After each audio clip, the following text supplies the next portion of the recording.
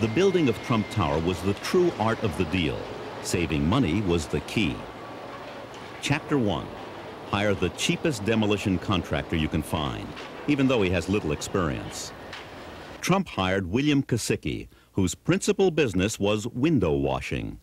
Kosicki in turn hired what became known as the Polish Brigade, more than 200 immigrants with no working papers who were paid 1/3 the union rate and worked under difficult conditions. Years later, deny you ever knew they were there, even though you visited the site.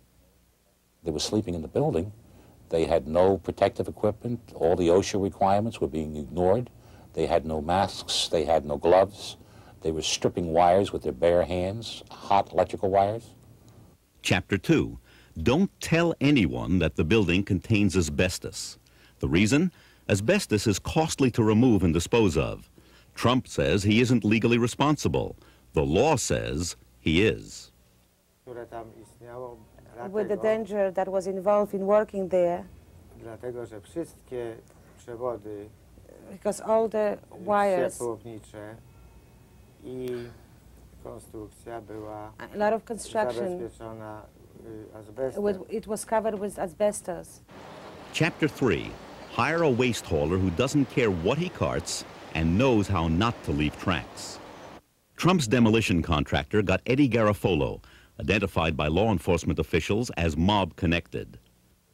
In August of 1990, while reportedly cooperating with federal authorities investigating racketeering in the construction trades, Garofolo was shot to death gangland style in his driveway.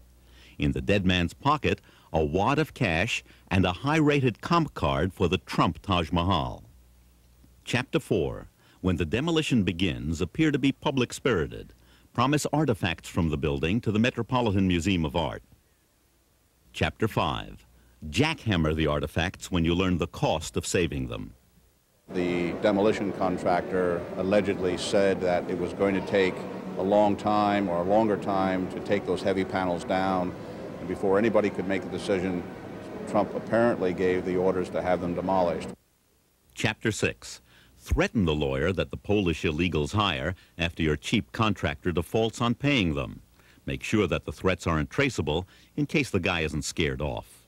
Mr. Barron had told me in the one telephone conversation that I had with him that Donald Trump was upset because I was ruining his credit reputation by filing the mechanics liens, and that Mr. Trump was thinking of filing a personal lawsuit against me for $100 million for defaming his reputation. It turned out that Mr. Barron was Donald Trump's favorite alias. When this was revealed, Trump said, "What of it? Ernest Hemingway used the pen name, didn't he?"